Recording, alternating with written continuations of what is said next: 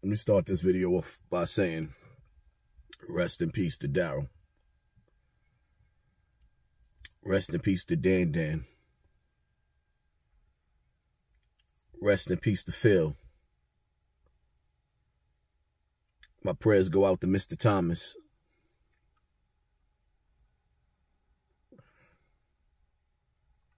Bronx River, we taking a lot of losses.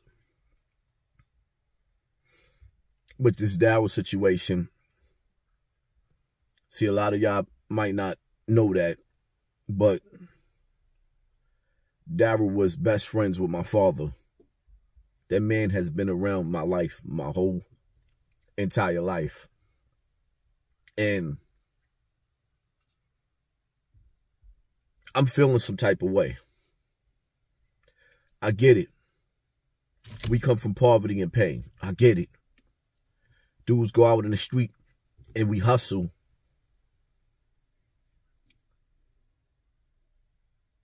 For whatever reasons, whatever excuses. But to the person that sold him that bag, that put him on his deathbed, I only got one question for you. You know who you are. I don't know if you had fentanyl in there. I don't know if his body just couldn't take it no more. But what I do know is the pain. What you supply to feed you, your greed, your hustle, what you supplied caused a lot of pain. Took somebody from our life, our lives, that we'll never see again. And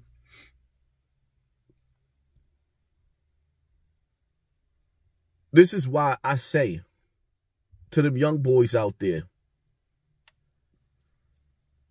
you're out there playing laser tag on each other, but the dudes that turned your moms and pops into a fiend and broke up your home, they coming home from jail with smiles on their face.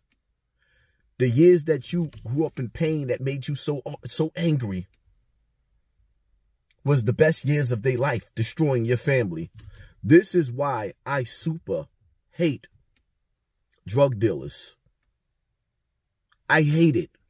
I pray to God that he forgive me for ever indulging in that stuff in the past. I hate drug dealers because the pain that you dudes cause, the destruction that you do to families. I'm just curious to the person who sold him that bad batch. I just want to know, I'm just curious. How many bodies you got up under your belt?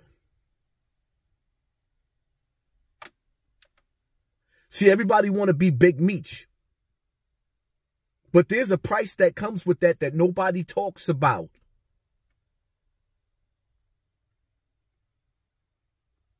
I'm just curious. Bronx River, the person that supplied the bag that put Darrell on his deathbed, how many more of our loved ones in Bronx River is going to come across those same bags and it's going to send them to their early grave? I hope that whoever gave him that bag, you look yourself in the mirror, you go repent, and you change your wicked ways. How many more people gotta hurt because you won't get up off of your ass and go get a job like a real man? How many more people gotta hurt?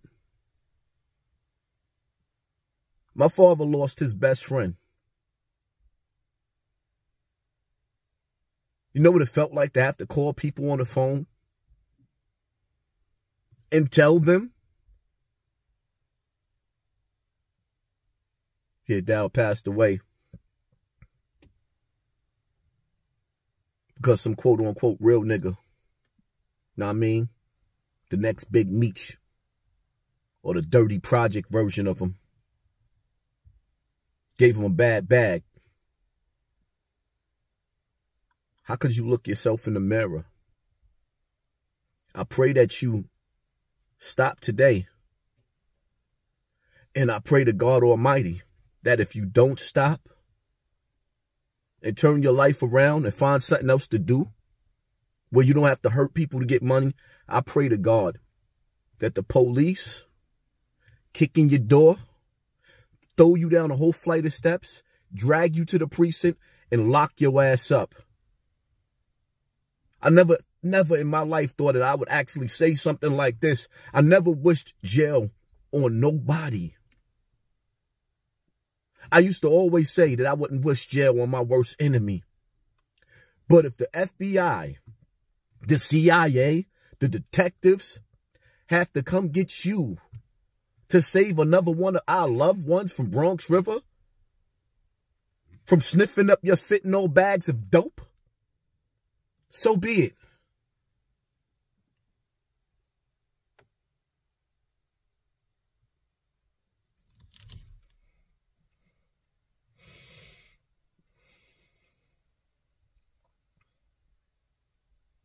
How you feel?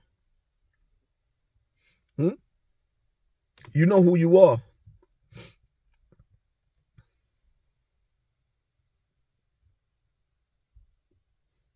I guess the least you can do is hit Monique up